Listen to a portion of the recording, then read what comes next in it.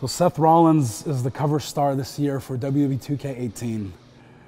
Well, look, I'm sure that makes a lot of people happy, you know, and Seth's probably overjoyed. After all, he redesigned and rebuilt and reclaimed and all that crap he says that's printed on a stupid t-shirt.